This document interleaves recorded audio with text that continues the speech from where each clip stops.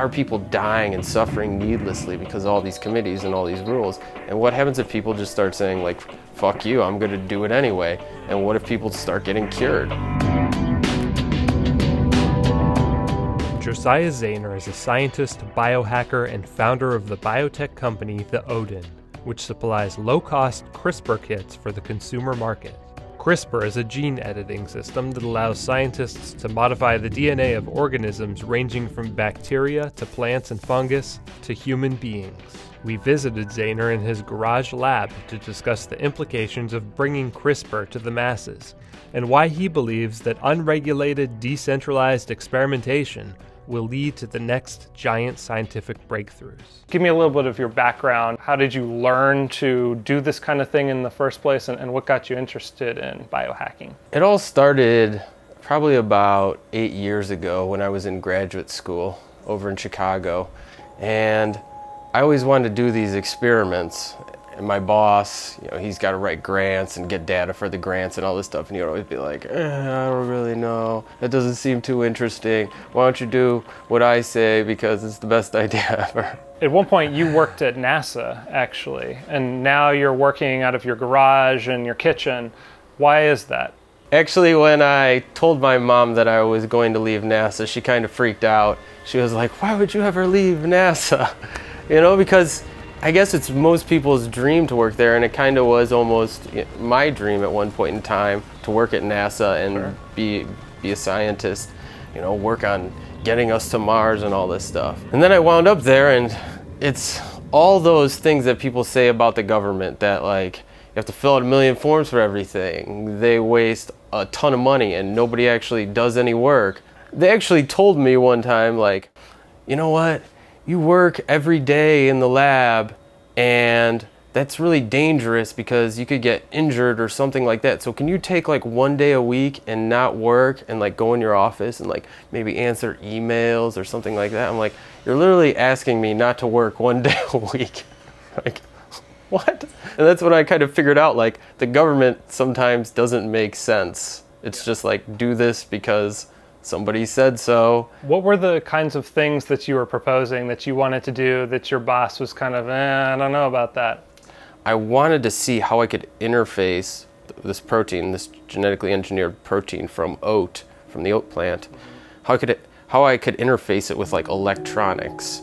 So it's this light responsive protein, and I wanted to interface it with electronics and like build a little device. That's kind of cool, but there's really like, I guess some would say, no scientific like outcome of that, right? You can't write a paper. There's really no hypotheses I'm testing. I'm just trying to build something cool. And I was like, well, I want to work on these things. I want to do these things. How do I make it so I can do that? So I started looking around for supplies, and I found out you can buy all this stuff online, but it's like in all these different places, and it takes you forever just to find the best price or where to get this or where to get that.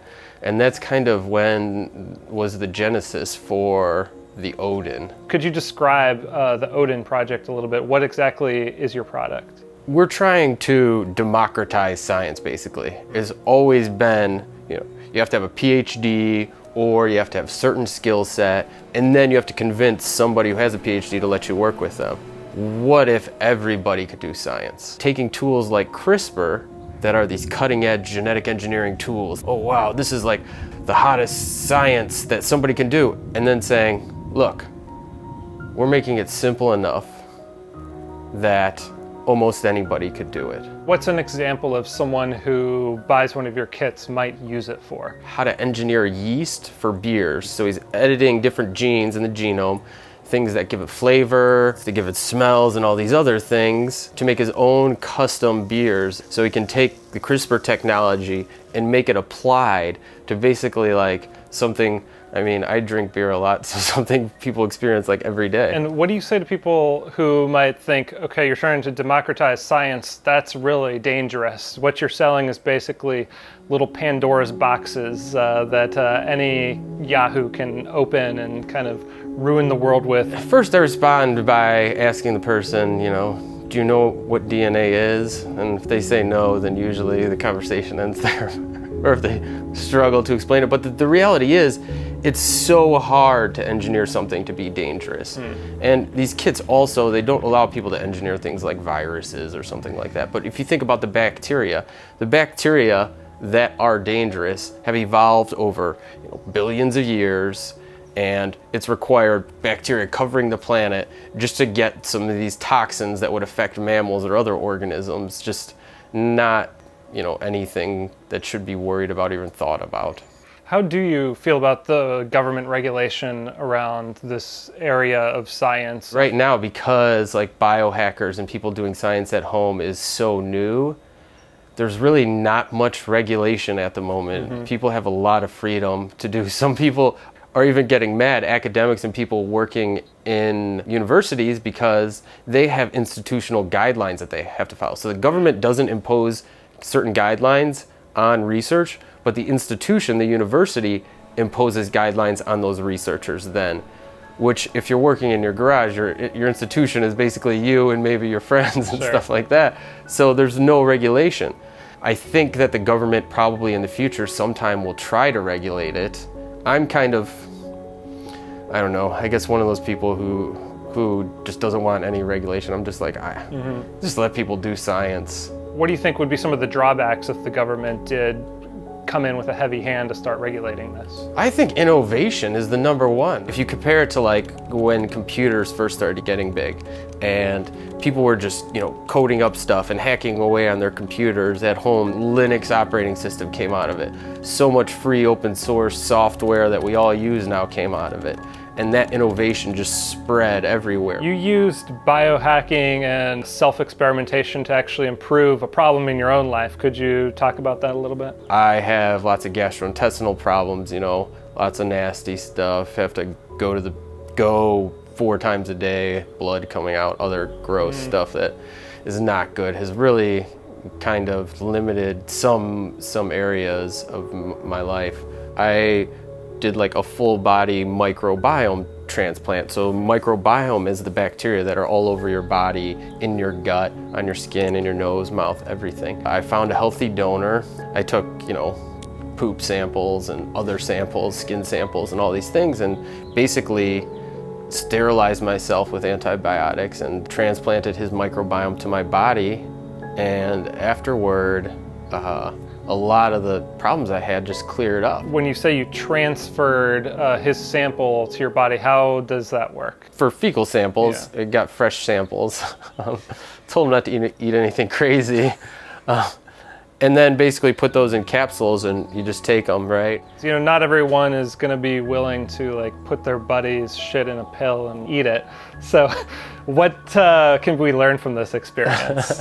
Like, what's the wider lesson? There are a lot of technologies like CRISPR that aren't 100% proven, but can be used to treat people.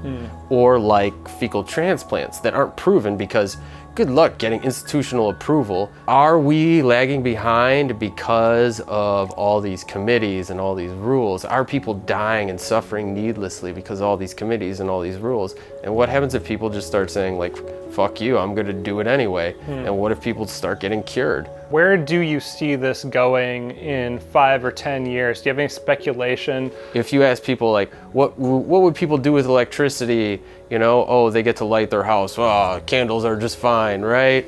And now, like, look at this. Look at what we can do with electricity.